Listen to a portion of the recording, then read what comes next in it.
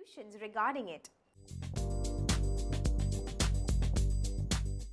They provide solutions to some of the challenging problems like causes and effects of earthquakes, managing waste and pollution, identification and evaluation of alternative energy sources if oil becomes scarce, and so on.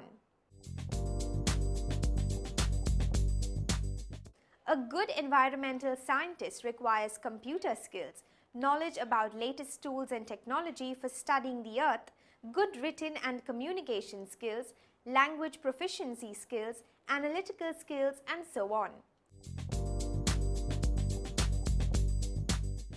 Candidates need to have 10+2 in the science field. Further, a bachelor's as well as a master's degree in environmental science will give an in-depth understanding of the subject.